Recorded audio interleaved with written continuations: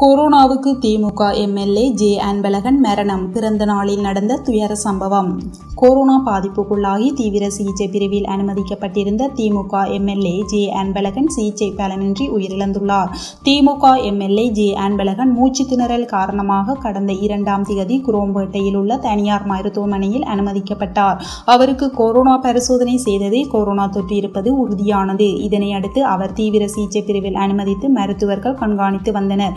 அவருக்கு மூச்சு விடுவதில் சிரமம் ஏற்பட்டதால் வெண்டிலேட்டர்கள் பொருத்தப்பட்டது.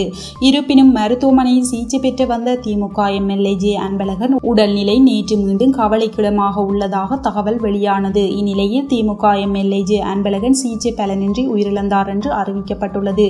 உரிய நடைமுறைகளுக்கு பிறகு ஜே அன்பழகன் உடல் உறவினர்களிடம் ஒப்படைக்கப்படும் என எதிர்பார்க்கப்படுகிறது. அமெரிக்காவில் ஜார்ஜ் பிளாய்ட் உடல் அடக்கம். கண்ணீர் மல்க விடை கொடுத்த மக்கள். அமெரிக்காவின் மினியாபோலிஸ் நகரில் உள்ள கடையொன்றில் கடந்த மாதம் 25ஆம் தேதி ஒருவர் $20 கள்ள நோட்டை கொடுத்ததாக காவல்துறைக்கு தகவல் கிடைத்தது. இதையடுத்து சம்பவ இடத்துக்கு வந்த காவல்துறையினர் கள்ள நோட்டை கொடுத்ததாக சொல்லப்படும் கருப்பினரான ஜார்ஜ் பிளாய்ட்டை அவரது காரில் இருந்து இறங்குமாறு வலியுறுத்தியுள்ளனர். அதற்கு ஜார்ஜ் மறுத்த நிலையில் அவரை காரில் இருந்து வெளியே இழுத்த காவலர்கள் முரட்டுத்தனமாக கீழே தள்ளினர்.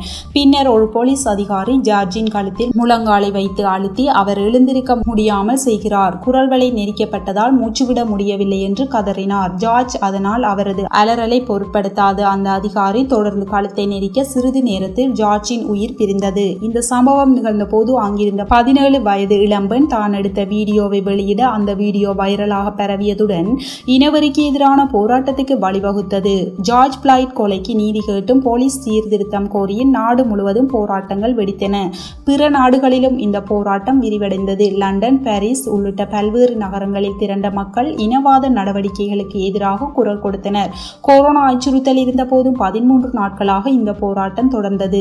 இந்நிலையில் ஜார்ஜ் பிளாய்ட்டின் இறுதி அஞ்சலி நிகழ்ச்சி ஹியூஸ்டனில் உள்ள தேவாலயத்தில் நடைபெற்றது. தேவாலய பிரார்த்தனைகளுக்கு பிறகு அங்கிருந்து ஜார்ஜ் பிளாய்ட் உடல் குதிரைகள் பூட்டப்பட்ட வண்டியில் ஊர்வலமாக எடுத்து செல்லப்பட்டது. இறுதி ஊர்வலத்தில் ஏராளமானோர் கலந்து கொண்டனர். கொரோனா அச்சுறுத்தல் காரணமாக பெரும்பாலானோர் முகக்கவசம் அணிந்திருந்தனர். பலர் கண்ணீர் விட்டு கதறி அழுதனர்.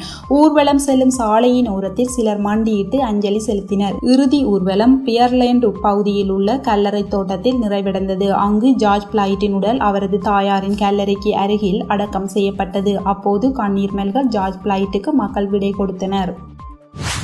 கொரோனா வைரஸ் இன்னும் முடிவடையவில்லை. வெள்ளை மாளிகை ஆலோசகர் தகவல். கொரோனா வைரஸ் தொற்று சீனாவின் மத்திய நகரமான வுஹானில் கடந்த டிசம்பர் 1ஆம் தேதி முதலாக வெளியிடப்பட்டதாக தகவல்கள் வெளிவந்தன. கொரோனா வைரஸ் தொற்றின் தோற்றம் பற்றிய சர்ச்சை இன்றளவும் தொடர்கிறது. இந்நிலையில் பயோடெக்னாலஜி கண்டுபிடிப்பு அமைப்பு நடத்திய கூட்டத்தின் போது தேசிய ஒவ்வாமை மற்றும் தொற்று நோய்கள் நிறுவனத்தின் இயக்குநரான பாசி தனது கருத்துக்களை கூறியுள்ளார். கொரோனா தொற்று நோயை அவரது மோசமான கனவு என்று விவரித்தார். 4 மாத காலப்பகுதியில் இது உலகம் முழுவதையும் பேரழிவுக்கு உட்படுத்தியுள்ளது. கொரோனா தொற்று இன்னும் முடிவடையவில்லை.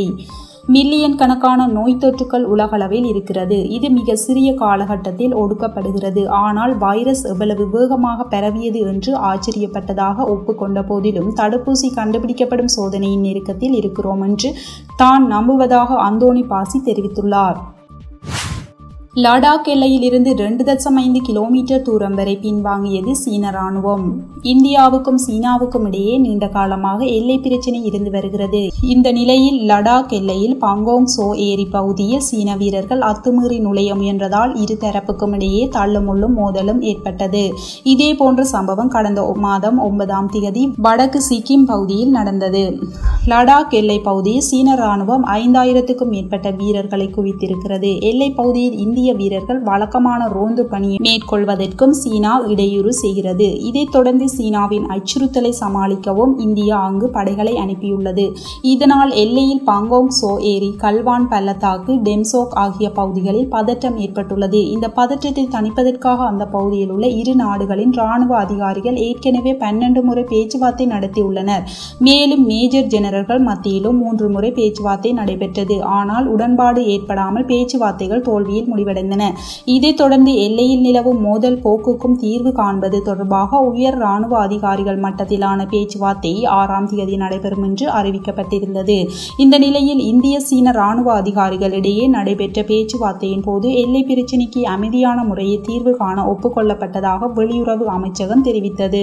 இந்நிலையில் லடாக் எல்லையில் இருந்து இரு நாட்டு வீரர்களும் வாபஸ் பெறப்பட்டுள்ளதாக தகவல் வெளியாகியுள்ளது. விரைவில் அடுத்த கட்ட பேச்சுவார்த்தை நடைபெற உள்ள நிலையில் லடாக்கின் கல்வான் பகுதியில் இருந்து சீன ராணுவம் 2.5 கிலோமீட்டர் தூரம் திரும்பி சென்றதாக தகவல்கள் வெளியாகியுள்ளது. மேலும் கிழக்கு லடாக்கின் பல்வேறு பகுதிகளில் சீன ராணுவம் பின்வாங்கியது.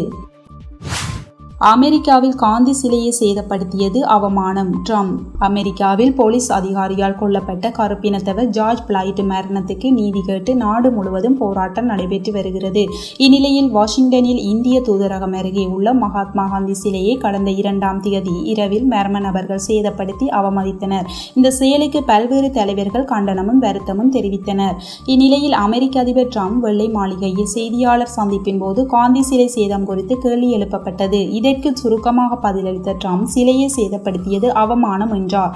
இது தொடர்பாக விரிவாக விசாரித்து நடவடிக்கை எடுக்க வேண்டும் என அமெரிக்க வெளியுறவுத்துறை, பெருநகர காவல்துறை மற்றும் தேசிய பூங்கா சேவையிடம் இந்திய தூதரகம் கோரிக்கை விடுத்துள்ளது. பெருநகர காவல்துறை மற்றும் தேசிய பூங்கா சேவையிடம் இந்திய தூதரகம் கோரிக்கை விடுத்துள்ளது. மேலும் அந்த பூங்காவில் மகாத்மா காந்தி சிலையை சரி செய்து விரைவில் திறக்கும் நடவடிக்கையிலும் ஈடுபட்டுள்ளது. அதிபர் ட்ரம்பும் மெலனியா ட்ரம்பும் இந்தியா வந்திருந்த போது அகமதாபாத்தில் உள்ள மகாத்மா காந்தியின் சபர்மதி ஆசிரமத்தில் நேரம் செலவிட்டனர். நமஸ்தே ட்ரம்ப் நிகழ்ச்சியில் அவர் பேசும்போது, காந்தியின் ஆசிரமத்தை நானும் மெலானியாவும் பார்த்து மகிழ்ச்சி அடைந்தோம். இங்குதான் புகழ்பெற்ற உப்பு சத்தியாகிரகத்தை அவர் தொடங்கினார் என்றார்.